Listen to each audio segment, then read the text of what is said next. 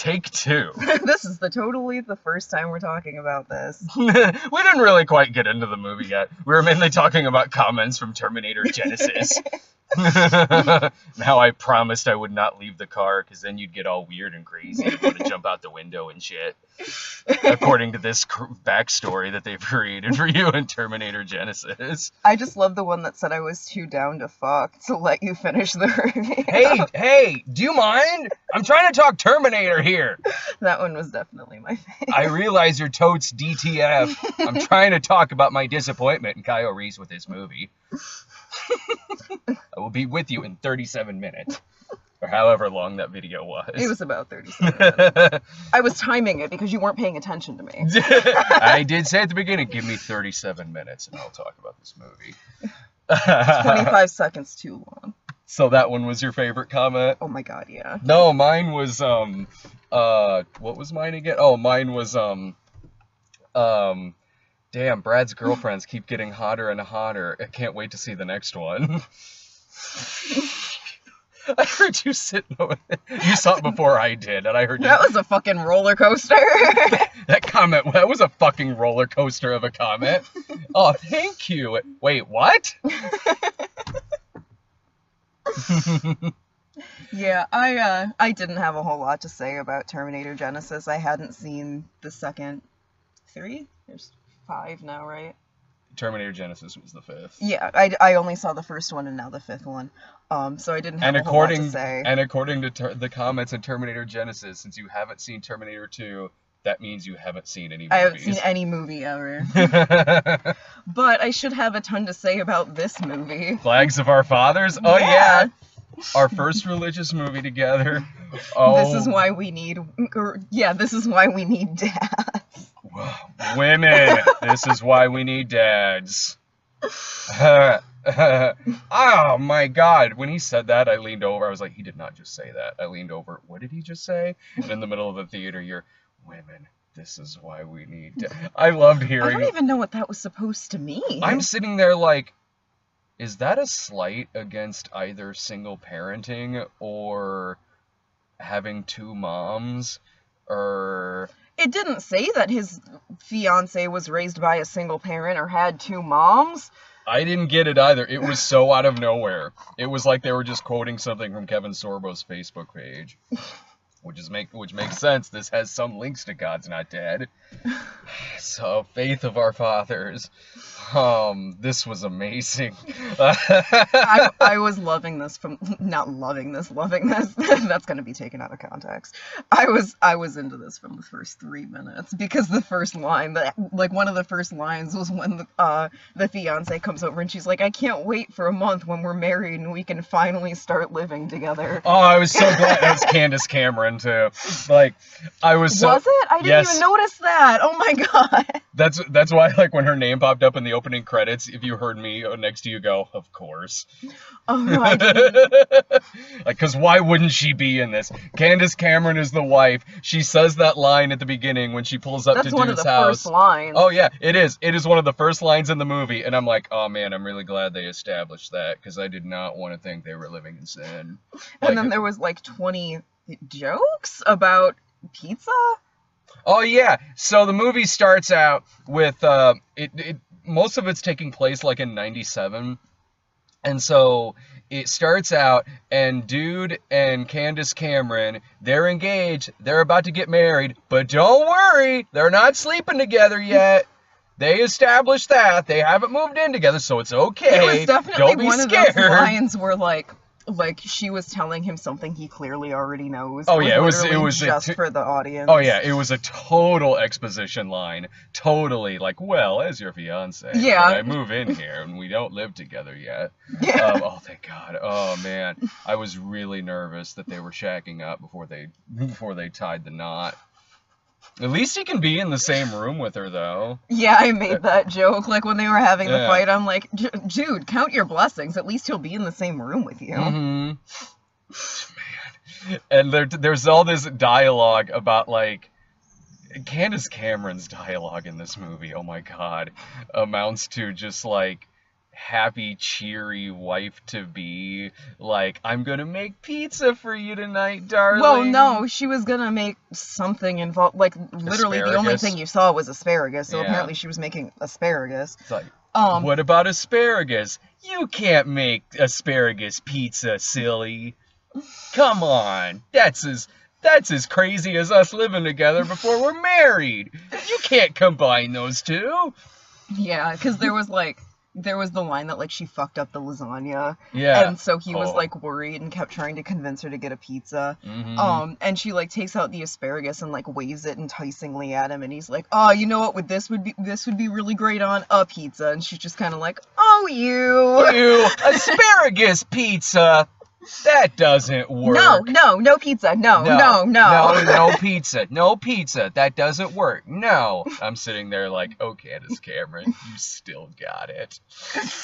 I didn't even notice that was her. Like, now that I you was mentioned one- it, I noticed. Oh, this but is a Samuel Goldwyn production. The last time I saw that in front of a movie, it was Kirk Cameron Saving Christmas. There's so many scenes in a car in this movie. It's kind of like Saving Christmas if they were driving the car. oh man. So flags of our fathers, faith of our fathers.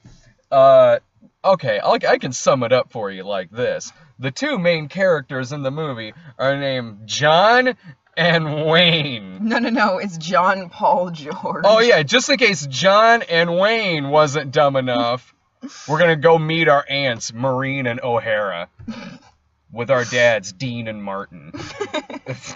John and Wayne, and his first name, or his full name, like John Paul George. And they he's- make that joke a lot. Like All the time. Beatles. all the time. Like the Beatles? Yeah, like the Beatles. Wayne in the movie refers to him as Ringo all the time. John Paul George. It was dumb enough with just John and Wayne, but John Paul George. Here's my main character. Mick Ron Keith. Bruce Clarence Stevie. Fuck. John Paul George. Wow. So, okay. So, how does this go? He wants to find out about his dad who died in Vietnam. John Paul George does. He's cleaning out boxes from his mom or something. And he finds a box that has like keep written on it. So he opens up the box and it has like his dad's dog tags, a folded up flag, and the picture of like the two dads, and on the back it's just written like it's like me and what was the other dad's name? It was like Stephen George, and I remember the other one because the other one was Eddie Adams, which Right. was throwing me off every time because Eddie Adams is Dirk Diggler's name. Like, oh man, his dad's a porn star. Oh, Yeah. I like where this is going. Oh no, Eddie Adams converted. He's not Dirk Diggler anymore. Boo. But yeah, on the back it was like me and Edward C. Adams, and so like he starts calling people to find Oh, out. this part was ridiculous. There's this whole montage in it where he's calling different Eddie Adams, and some people and he's like, "Oh, sorry, wrong number," or something like Yeah, that. there's one where he's just like, oh, my condolences. Yeah, Which, like, that still could be the guy. yeah, it could be the guy. Yeah, that could be the guy. Or why was there a 12-year-old kid listed in the shit that I he was was kind of looking wondering at? that too. Yeah, who lists their 12-year-old in the phone book? Unless he lives by himself. I don't know. I want to see that kid's story. Yeah, what's this? And this whole time, you can see Candace Cameron in the background, just like chopping up like the same piece of asparagus. Yeah. So this is, I guess, only taking him like 5 seconds because she has not moved. She has not stopped chopping the same pieces of vegetables. Yeah, eventually, Wow. like, she is, like, just standing in the kitchen doing nothing, and then she's like, oh no, and runs over to the thing, and the next scene is them eating a pizza. Well, he's eating a pizza, she's just eating raw asparagus. It's like, honey, you're the best cook. She's, what? And he's No like, one can order pizza like you can. oh, silly. Is this what we have to look forward to when we move in together after we're married?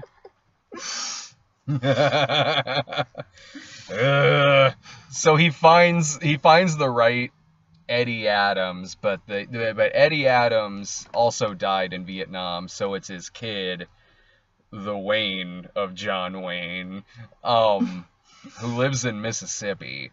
And so the main dude, John Paul George, I'm pretty sure he was in Mom's Night Out. And the dude who plays Wayne, I've seen in a few of these movies. He was like fun preacher, or like comic relief preacher in God's Not Dead. And I'm pretty sure he was also in Do You Believe? Like, I've seen him in a few of these. We were getting weird looks. Yeah. That sounds like a couple freedom-hating bastards in that truck. I say it's a dude just walked by. No, I was a kid, man. I like your jogging suit. Christopher Moltisanti. Oh no, I need to stop giggling. They found that really goddamn annoying. Oh, what are you doing? Yeah, you can't giggle, because I clearly never giggle in these. The one commenter who was like, take a shot every time she giggles. No, take a shot every time I giggle in one of these. You'll be way fucking drunker. See? It's...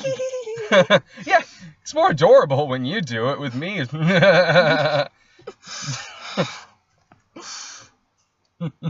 See, take another shot.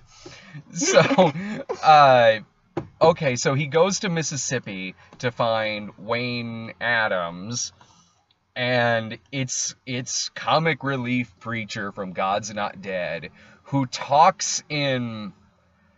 I don't even know what kind of accent he's using. Like, it's supposed to be, like, Southern, but he sounds like if, like, a Godfrey Ho villain, or, like, me and Hooker with a Heart of Gold only talked through belches.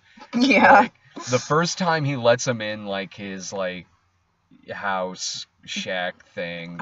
When he was on the phone, because, like, you can hear, you can hear, like, Wayne on the phone, like, as every bit as clearly as you can hear John Paul George on the phone. Yeah. Which makes it really funny when, I can't even remember his wife's name, Candace, is like, what did he say? I'm like, you fucking heard! You heard that shit! He's in the next room, you fucking heard him! But when he was on the phone, I thought he was, like, deliberately using, like, a fake aggressive voice or something. Right. Like, I thought that was supposed to just be, like, him trying to intimidate them.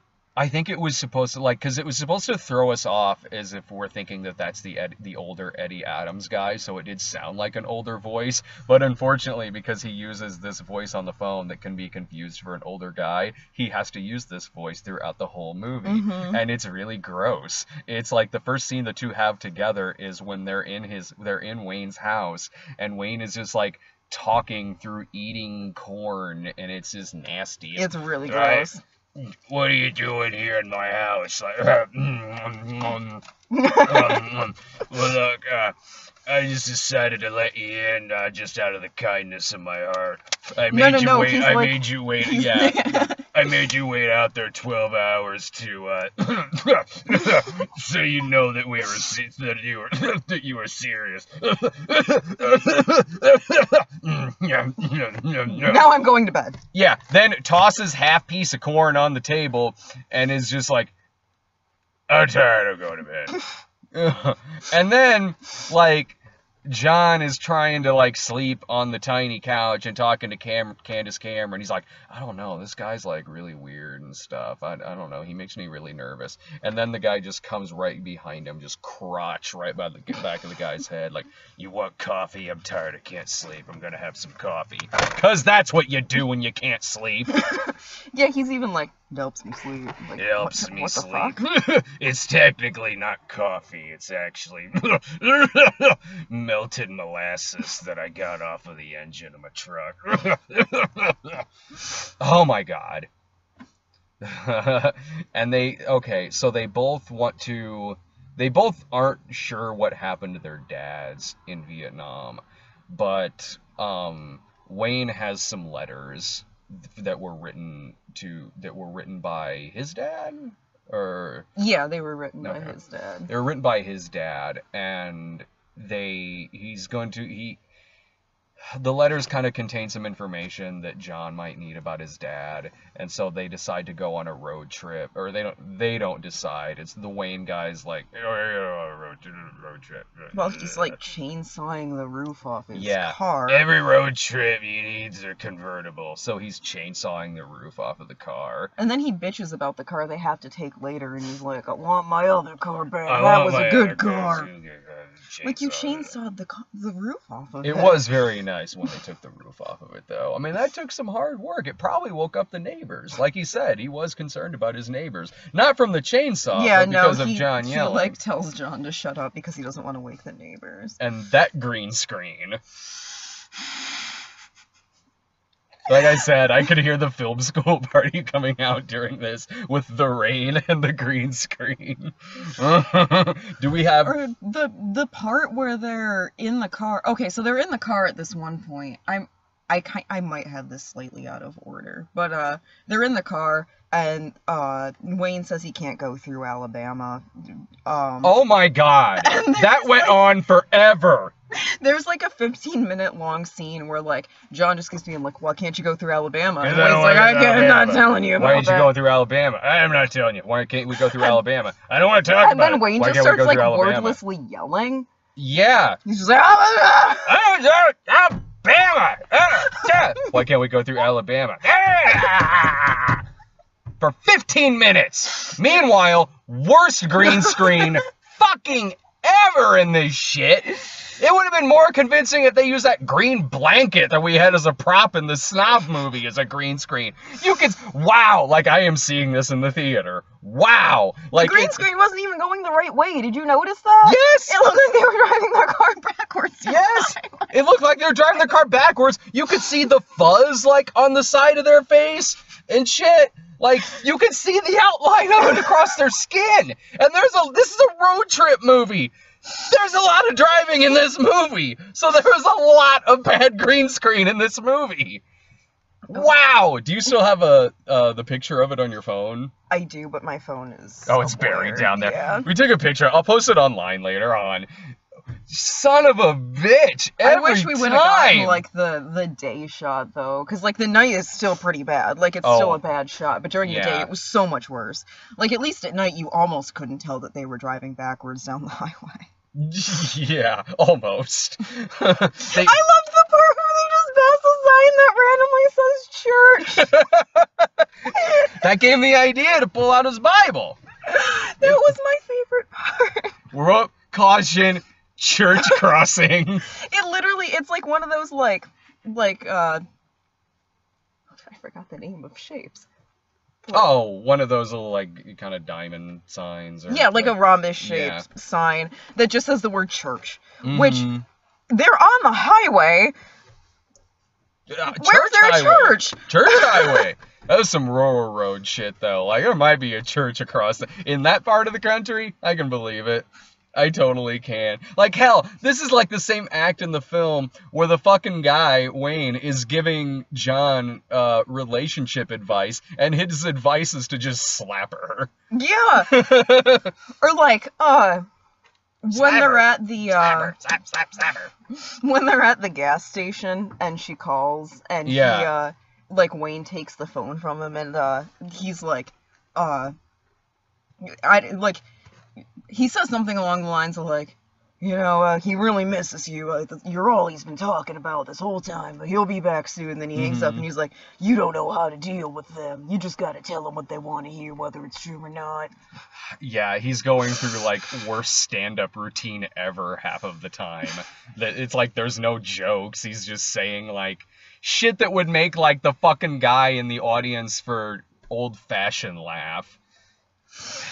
Oh, God. I've never met a man I like better than chocolate, and I've been married 3 times. Oh, God. Speaking of the gas station, though, I don't know if this guy was actually from Duck Dynasty. He was. Was he? Okay. He was. At the ending credits, it had his name and said as himself. Okay. So I guess he sells jerky at a gas station. I don't know. Oh, my fucking God. That went on so goddamn long. Like, the police show up, and he just goes into, like, a 20-minute long spiel of, like, well, because... Okay, it's while they're outside, like this truck pulls up while John is on the phone, and he's like, I miss you, I love you, and then like this truck of people pull up and they're like, I miss you, I love you, ha ha ha, that's funny somehow.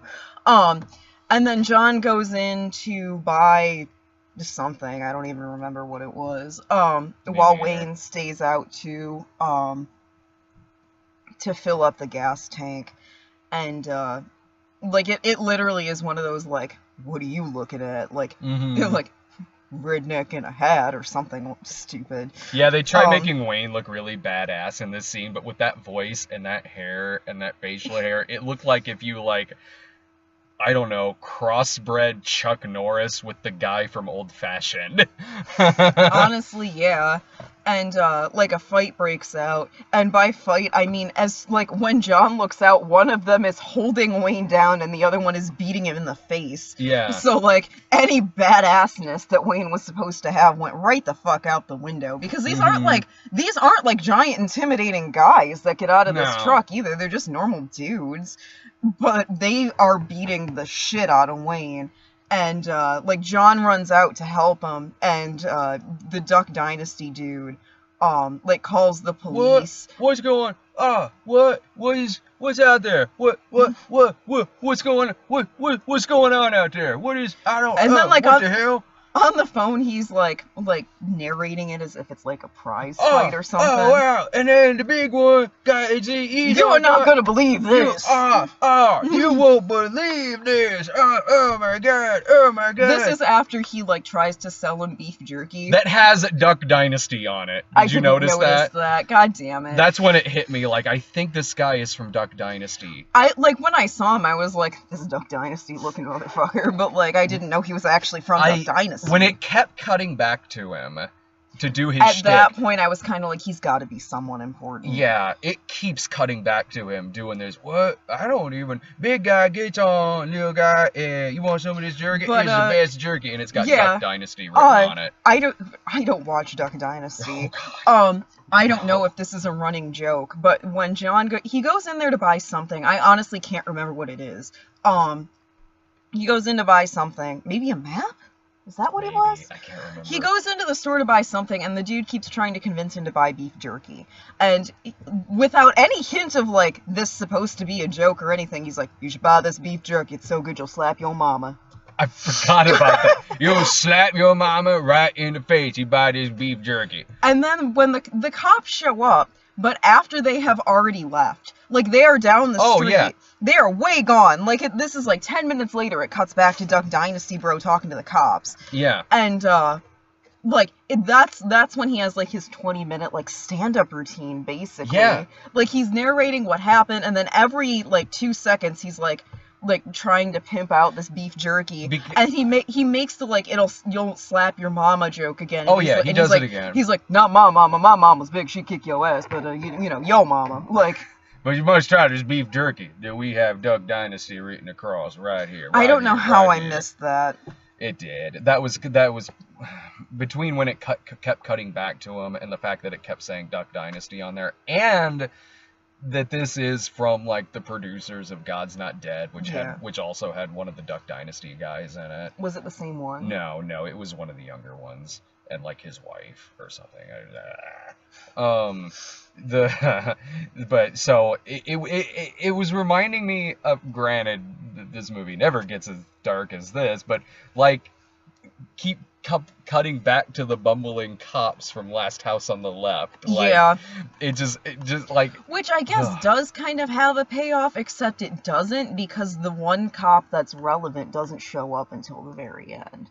Like, them getting arrested does kind of have a payoff, because that, like, Mansfield dude ends up being a Stephen cop. Baldwin. Yeah. That. Wow. Okay, so we should get into the fact that throughout all of this, it's cutting back to Vietnam. Yeah. And every single time, it is so jarring, because there's no scene transitions or anything. It is just abruptly cutting back to Nam, as if to say, meanwhile, even though it's 30 years ago. Yeah, the first time it's like Vietnam 30 years ago, and then from that, like, but it doesn't do that it never does that again. Not any kind of fade, not any kind of dissolve or transition or anything. There's one point where, like, the transition, like makes it look like it's supposed to be like a meanwhile, because like they like pan up to show that it's raining on trees, Oh, and then yeah. pan back down and you're in Vietnam. Oh, that rain. Oh god. You're sitting next to me. Oh my god, that rain. There's a part. Okay, first of all, Vietnam in this movie looks not unlike Chatham, Illinois, 10 miles from where I live. The part where like he's like, I'm gonna go get bamboo, but those trees are not bamboo trees. He picks Oh, no. up like a piece of prop bamboo that's laying on the ground. Yeah, it looks like, okay, Max Fisher putting on a play of Vietnam in Rushmore was 1,000 times more convincing than this. This was...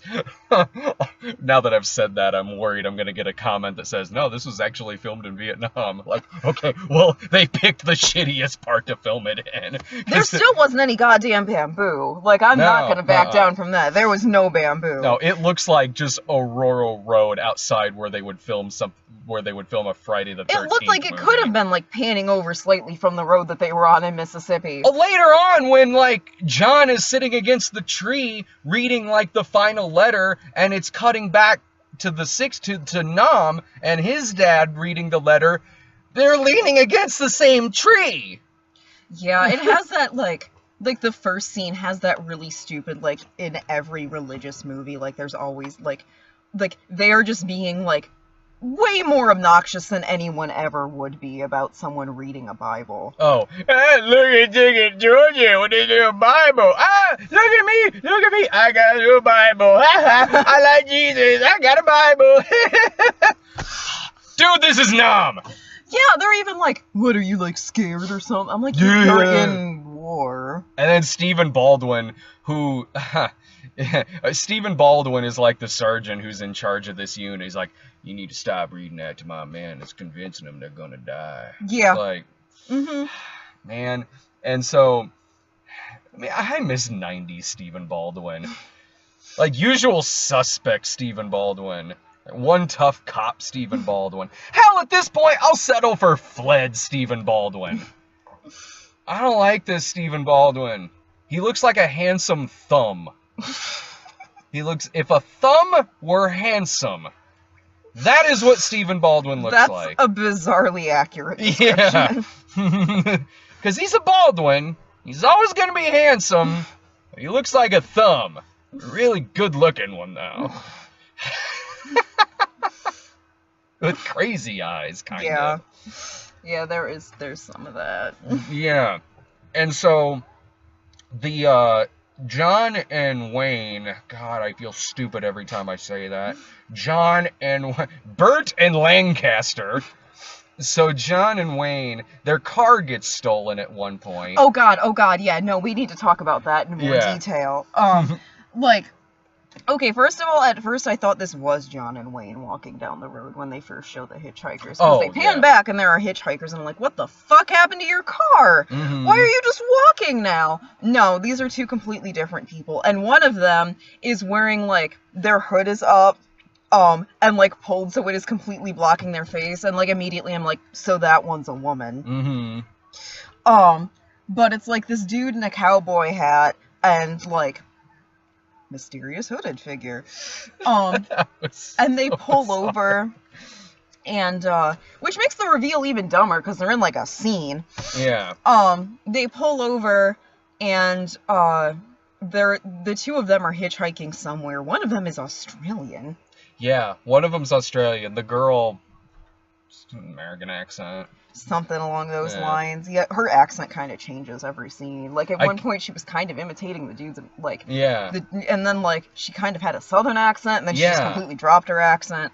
Yeah, so they pull over and they pick up these two hitchhikers, and, like, it's kind of implied that they're going to be important, because, like, they get to, like, a motel... And, Oh, that reveal, though, was like... So dumb. You lean over to me like, oh, what a twist. Women never hitchhike. Yeah. That's so bizarre she turned out to be a woman. Like, there was no reason for that to be surprising. The most surprising thing about it was that, like, she was supposed to be, like, a hitchhiker, and yet her makeup was goddamn flawless.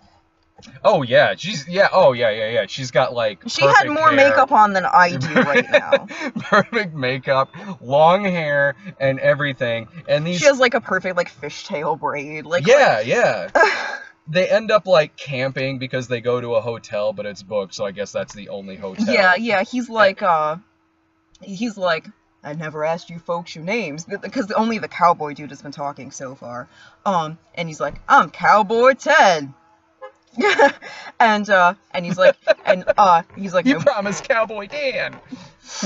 and he's like, and what about you? And she like weird dramatic reveal where she takes down her hood and she's like, I'm Annie. And like John even turns around and he's like, what? Annie? What? Why is it you've known her for 10 minutes? Girls can't hitchhike.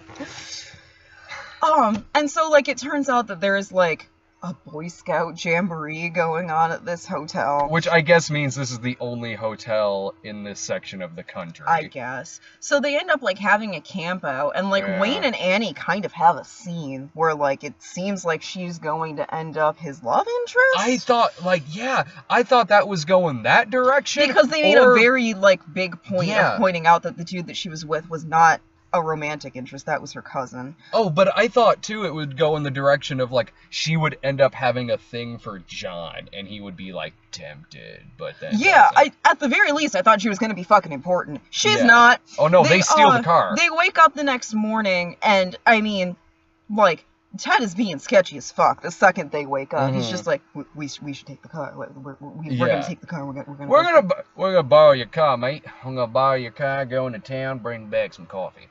And Wayne is asleep, and John is like, well, I don't know. Yeah, like, he's okay. like, he's very slightly protesting. Yeah, don't worry, we're gonna take the car. All right, we'll be right back in like 5 minutes. So they take off. Wayne immediately wakes up and appropriately is giving John shit. He's like, you're a moron. And John's like, don't you call me that. You're a moron. Don't call me that. And then you're a moron. Like he pushes him like this. Yeah. And then John turns around and runs into the lake. Oh yeah. Whoa!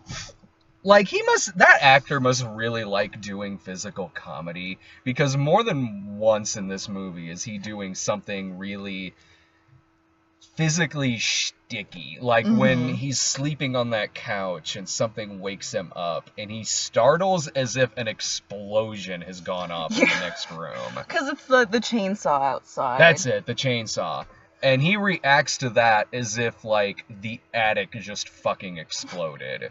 It's a real sitcom-y moment. And it really is, yeah. I'm pretty sure I saw him in Mom's Night Out. I didn't see that. Oh, wow, that was you. Because I've never seen any movie ever. If you haven't seen Terminator 2, you haven't seen any movie ever. Let alone Mom's Night Out. Because clearly, oh my god, I would rather sit through this movie 10 whole times than Mom's Night Out again. At least this movie was funny.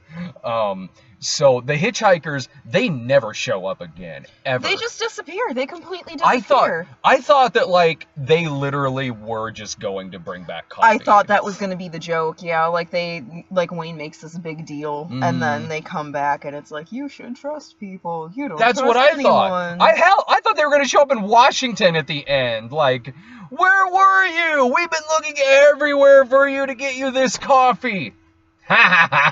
Nope, they never show up again. No, never. They even make this big deal where like Annie's reading one of the letters and she's like, who's Eleanor? And he's like, my mama. And Eleanor, it's that song from John Paul George. And she's like, where is she? Song. What happened to her? And he's like, she died. And like Annie like looks really upset and she's like, well, I think Eleanor's a beautiful name. And then she like reads the letter and then disappears the next morning, never to be seen again. Yeah. Oh yeah. And yeah. Another time when I'm like, where I'm just now thinking of that actually, because you mentioned the thing with the hitchhikers after the movie was over, and I was like, yeah. And now this, yeah. What the fuck? Things just disappear in this fucking movie.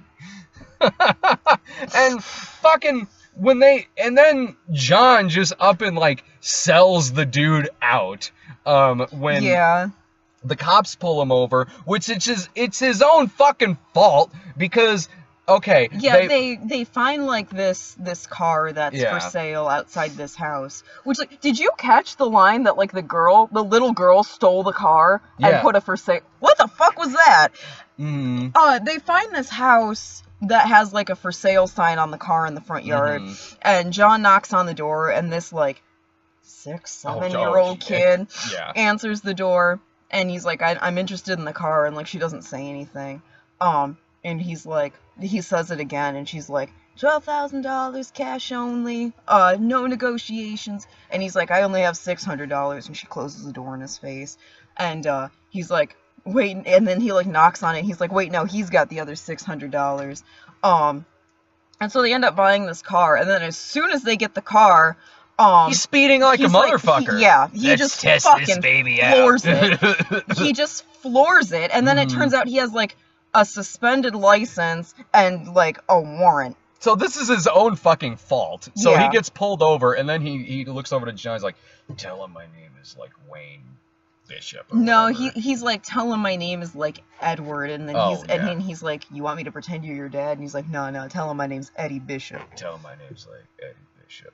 So they get out of the car, and the cop is like, the guy's like, my name's Eddie Bishop. And then the cop looks at John's like, is that true? Is that his name? And John, because, thou shalt not lie, or whatever. So he fucking sells him out. He's like, no. And I'm like, okay, you're so fucking hardcore about that. One, fucking let it go this one goddamn time. And two, you had no problem trying to start physical violence with him a couple of scenes ago.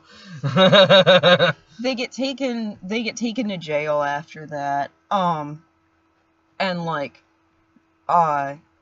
pretty much out of nowhere, like Wayne starts talking about that car crash, Yeah. and there's just like crying layered over it. Like it's supposed to be like he's like Oh, remembering it, but it's just weird. Like I don't even know Mhm. how to explain the weirdness of it, but like you hear like tires squealing, and then you hear like crying. It sounds like whenever you have the audio quality of the little kid crying, the sound quality that's overlaid over him telling this story, sounds like in a video game, like in Left 4 Dead or something, where you're walking by like just like a crying child or something like that. It's so weird sounding. It's really bizarre. But he tells him, yeah, like that's how his mother died. His mom wanted to see the DC memorial, and she crashed into a bridge and died. A car, which by the way is still there. Yeah, that struck me as really bizarre. But like, with the way that Wayne's voice is, it comes across like unintentionally humorous. That's the thing, because like if he had chosen to do a regular fucking voice in this and not this kind of Godfrey Ho kind of thing, his performance wouldn't be that bad. Like, because that scene, he would kind of be okay if his voice wasn't that distracting. At the end, when he finds the box and he's reading the letter, he would be okay in that if like he didn't have to do this voice, which I don't know why he picked it, except for just comedic reasons, which, okay, yeah, there's some silly shtick with his character, sure. In the scenes where it's supposed to be heavier and more dramatic, it didn't quite work. It was a little jarring. It was distracting. Like it did it. Like it came like, and it wasn't like that. Could have, in a good movie, that could have been a really sad fucking scene. But no, like not really, because it's the other guy is the dude playing John is fine in the scene, and like I said, like it's bizarre watching the dude playing Wayne in this, because it's like watching like Jay Moore on Saturday Night Live trying to play Patrick Swayze or something, but doing it in a dramatic scene. Like it doesn't work. My mama died. My mama died. It's almost like Sling Blade-y in a way, but without the heavy Southern drawl, but with still that kind of like raspy kind Yeah. of voice. Hell, it would have made more Oh, sense. I remember if why did he just was sound telling like, him. He was explaining like why. He was like, what do you have a warrant out for you for? And he was like, well, Alabama ain't the only state I ain't able to drive through. Which, like, well, maybe we should have flown. I'm like, okay, so you couldn't drive through Alabama because you have a warrant, but apparently wherever they were driving through there, he had a warrant too. Yeah, I guess he just has a fucking warrant everywhere. He's But, he's going out of his way to avoid Alabama, and it doesn't fucking matter because they still get arrested anyway. How? They should have just taken a train or flown Yeah. or whatever. No, Then you there need a wouldn't have been- convertible to take a road trip. And But, a sweet green screen. Yeah, the reason that he has warrants and can't go through certain states is because, after his mom died in the car crash, he was like, and then I ran like a scared little kid, and I went to the first convenience store I saw and I robbed it, and then I robbed the one after that. Oh, don't worry, that comes around though, because he tries robbing another convenience store with a plastic gun, but it's okay because when he gets arrested by the cop, It's their dad's old sergeant. it just so fucking happens to be Stephen Baldwin, who knows who they are, because he says, when I heard that there was a couple of guys who were looking for their daddies from Vietnam, I didn't think much of it. But when I saw your names, I knew exactly who you were. So, forget about the fact that he tried robbing this fucking store. Yeah, he's like, if that had been real good, you'd have a real problem. And I'm like, I think he would. I mean, I'm not well versed in like what constitutes as armed robbery. But if I can remember right from Raising Arizona, Nicolas Cage still went to jail, even though it wasn't technically armed robbery. I'm pretty sure like having a fake weapon. I mean, he might not have gotten in as much trouble, but he believes in Jesus. He still tried to rob somewhere. I'm pretty sure, like, if you just walk up to a store and go, "Give me a," what was with that line that the guy said when he tried? He's like, "Hey now, this ain't a company franchise. This ain't a franchise." Yeah, well, you still got money. Stephen Baldwin goes in there, puts him in handcuffs, takes him back to his place because he knows that he was robbing the store for noble reasons, so it's okay. It's Stephen Baldwin, who, by the way, looks the same as he did 30 years ago in the Vietnam scenes, except they put a little bit of touch of gray in his hair. That's it. Just a tiny little bit of gray in his hair and in his eyebrows. Yeah, and he has like a scar. I was right below. Is that what that mouth. was? I thought he had a fucking herpes. I was like, what is this shit on his lip? What yeah, is this? there was a scar, but his lips were also like super chapped for some reason. Like the whole time, I'm like, somebody get this dude some chapstick. Oh my fucking god. All the close-ups they were using of him and everybody in this movie. There are a lot of close-ups in this. A lot of fucking close-ups. Granted, when I make movies, I use a lot of close-ups too, but I make sure they don't have fucking herpes when I do. Maybe that is what it was. I assumed it was like a scar from the war. I want it to be herpes. I do. I want Sergeant Mansfield to have a very questionable private life with his motorcycle collection. Here you go. He gives him a motorcycle with a sidecar to finish their trip as a gift. Don't you mind that store you tried robbing. There you go. You go to Washington now. It's a gift. Don't bring it on back now, you hear? So they make the rest of their trip, and then they find the scene of the accident of Wayne's mom, in which the remnants of the car is still there, which is bizarre. No one moved that. Why was that still there? So we would know what it was. so it was there just in case we forgot that scene involved a car accident, because God forbid they put it in dialogue. We just gotta have the car there, as if this just happened yesterday. Oh god, I know this is going like way back, but like the music in this film, the one where like he's getting out of the car and it's just like America. They kind of do like the same thing here, where it's just like, it's something about like Jesus and friendship when they're getting the box out of the ground. Yeah, because it's got the final letter in it, and also the dog tags too. And they do finally make it to DC, to the wall, to the Vietnam wall, and which in theory is fine, except there's this narration that goes over it. Huh. In which, what did it say? The last goddamn line of the movie is, if there's anything I learned from this journey, it's that God loves you more than any earthly father possibly could. Fuck you! Really? Like, you could get, first of all, fucking phrasing. Like, that's right up there with the earlier fucking line. And did we mention this time around? Women. Thank God we have dads. If we didn't, we should. Okay, that's in the jail scene. That's in the jail scene in which John is talking to Candace Cameron, and she's giving him shit, which good. Like, she's like, Bale, you're in jail? What? This is so unlike you. Like, if he had just explained what happened, but she eventually, like, she's just kind of like, I have a wedding to plan, I can't deal with this, and then she hangs up,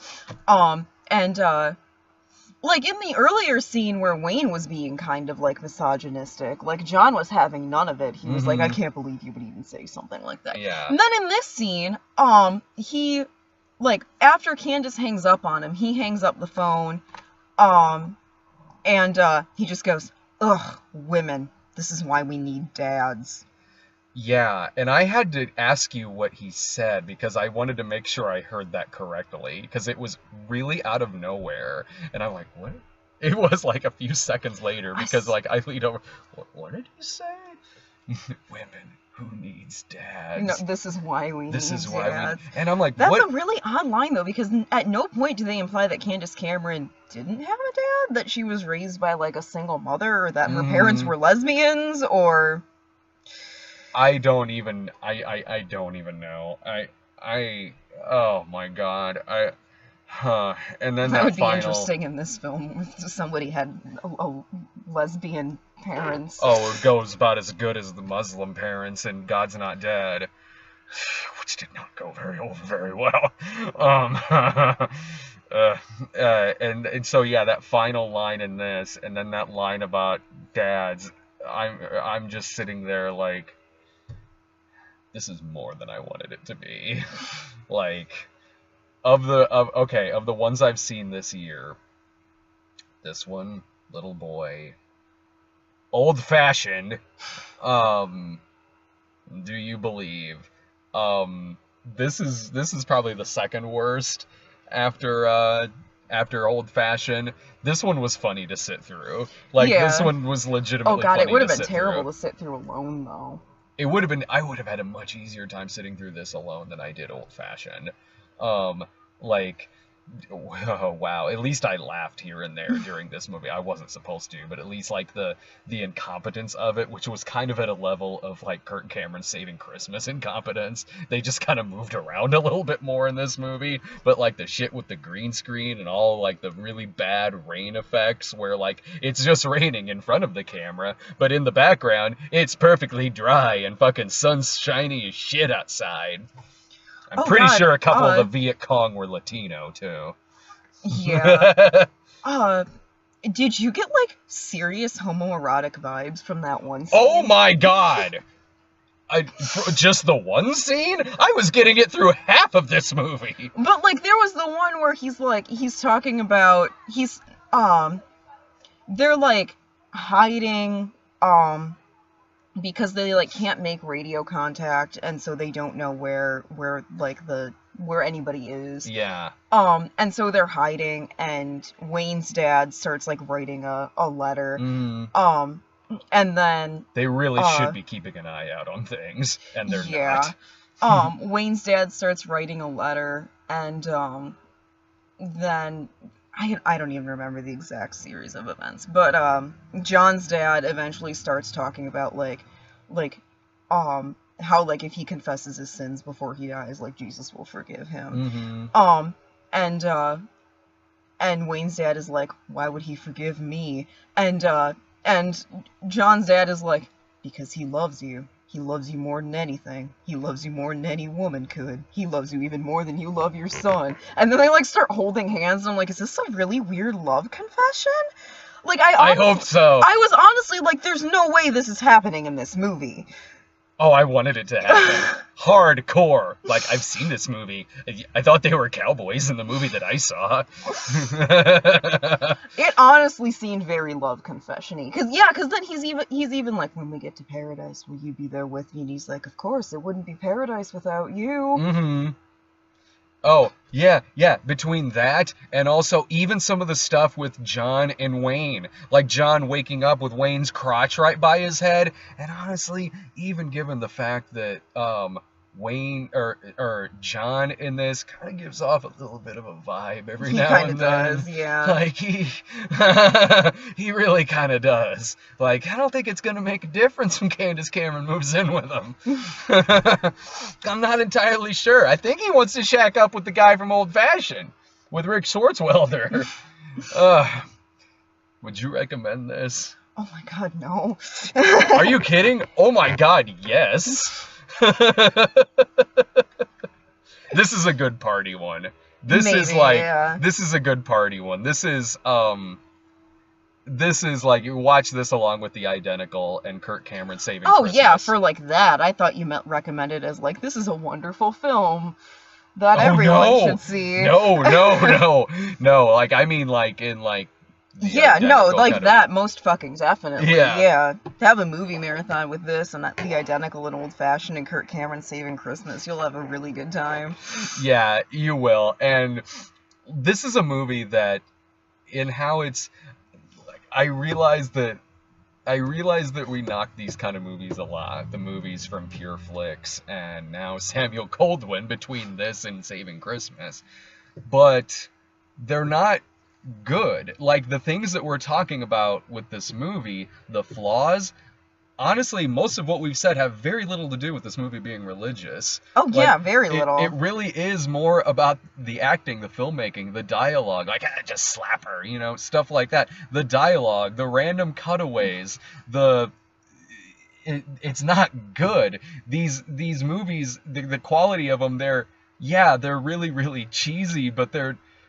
Yeah, taking the religious stuff out of this movie wouldn't make me think this movie was good. No. Hell, there's been some where I've been, like, totally passable on. Like, Little Boy wasn't that good, but, I mean, it's the only one of these movies that really kind of was about being a Christian. Heaven is for Real wasn't good, but filmmaking-wise, fine. It was passable in terms of how it was directed and everything. These movies, these Pure Flix movies, between this, God's Not Dead, Old Fashioned, and stuff like that, it's not good filmmaking. Mm-mm. And if you are going to like this movie, it's going to be the common theme that I see with positive comments and reviews of it, which is just, if you're going to something like this and all you want them to do is just talk about God or something, and that will make you like the movie, which is the common theme through positive viewer feedback on movies like this, then of course you are probably going to like this, because that's all you want out of the movie. And whatever, okay, fine. I mean, to each their own on that. But there's a common thing that I always see with movies like this in terms of reviews, and it's and I know you see this a lot with, like, dissent from, say, a critic who doesn't like a superhero movie that all the other critics like, and then one doesn't, and you see a lot of bombardment of angry commenters and stuff like that. You see that with these kind of movies too.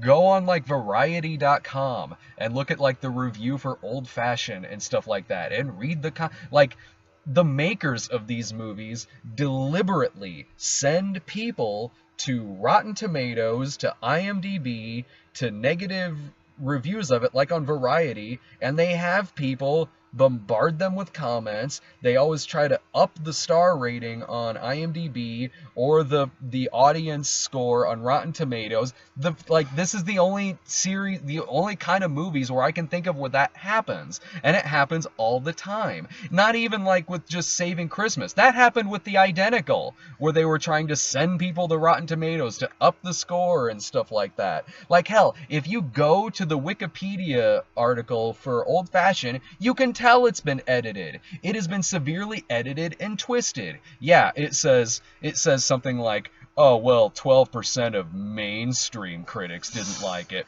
but the audience score was like 92. And then they take out all of the negative review quotes and keep in the positive. And I know this because at one point I was one of the negative review quotes. I saw that, yeah. They take all that out, they just keep the positive, and then the father of the guy who made, the dad or stepdad of the dude who made Old Fashioned, got on Variety and started yelling at the reviewer. Like, if this movie's so bad, how come at my showing it got a standing ovation? Well, he would love Transformers 3. That got a standing ovation. Standing ovation equals good movie. Everyone knows this. Fuck. And that might happen again with this. It happens with all of them. I don't know. This movie only has like 2 reviews on Rotten Tomatoes. But yeah, those are my final thoughts on it. I mean, it's funny. it was yeah, it's like there with The Identical and movies like that where you are kind of like, I'm so glad I'm here seeing this. I love this shit. This is like bad movie mechas, and I fucking love this shit. I fucking look forward to all of these movies coming out. I was so excited to go to this movie. Was it everything you wanted it to be? Oh my god, within the first 4 minutes. I even said that as soon as Candace Cameron had her line of like, I can't wait until we're married so we can live together. I was like, this movie is everything I wanted. Oh, yes. Yes. It was worth driving 40 minutes out of our way to go see this. The only screening of it showing anywhere. They were showing it in a section of the theater that was closed. Mm-hmm. Like, there were no lights on. The concession stand was broke. But there was a fully stocked bar. There was a fully stocked bar. Mm-hmm. Oh, so happy. And you can get a mocha that's 90% chocolate syrup. I have a feeling they don't make those a lot. When the guy asked me, so is mocha like chocolate or something? Yes. I forgot about that. Yes, it is. Man. Alright, so I think the next thing we're seeing is probably when we get back to Springfield, and it's Magic Mike XXL. I hope that has Jesus in it. And a guy from Duck Dynasty. Fuck. See ya.